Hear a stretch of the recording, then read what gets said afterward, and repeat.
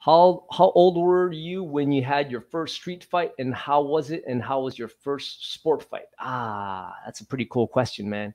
First street fight. Let me think. Okay, fast forward to when I was 16. Yeah, yeah. So I had issue with this kid because he was hitting on he was hitting on my girlfriend at that time.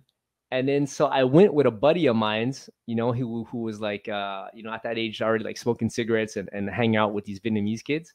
And they were like running around with machetes and stuff like that, like just terrorizing people, like it was. But so anyways, I went with that guy, and then we went to that school, and then the guy came out, and then we beat him up.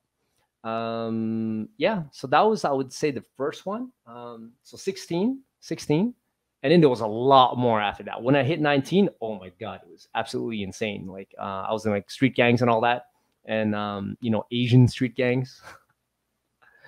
And yeah, that was, like, I wouldn't really call it a fight. I would call it a beating, because that's the thing. When people say, oh, street fight and all that, it's usually a one-sided beating, guys. That means that it's usually one or two guys on, two or three guys or whatever on one guy. Or, there's always like a group that's a little bit, more than the other, that outnumbers the other, and then just beats the living crap out of everyone else, and beer bottles, chairs, whatever, that type of stuff. A lot of bar fights back then for me.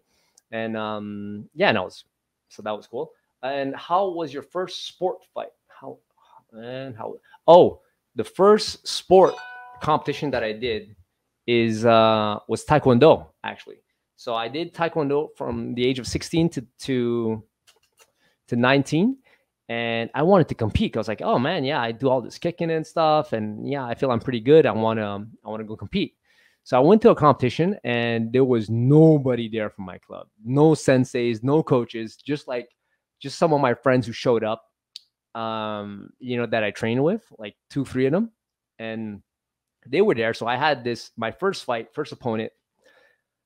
I'm looking at this guy warm up, and I'm like, I could take this guy. He's not that good. His technique is kind of crap and stuff.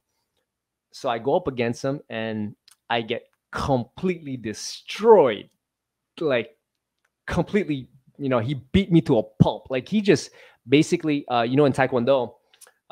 So this guy was doing the double round kicks. Ba-bam, ba-bam, double round kicks. So he goes like this. So he steps, he goes, bah, bah, bah, bah, bah, bah, bah, bah, bah, bah, bah. And he was just doing that, and he was kicking the living shit out of my legs.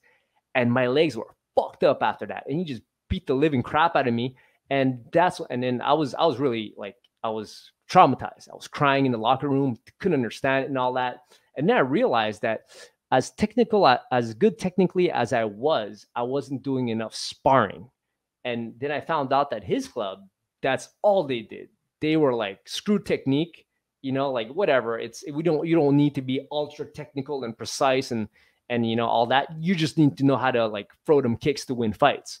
So they were sparring a lot, and yeah, I got my ass kicked. So that was that was my first experience in sports fighting.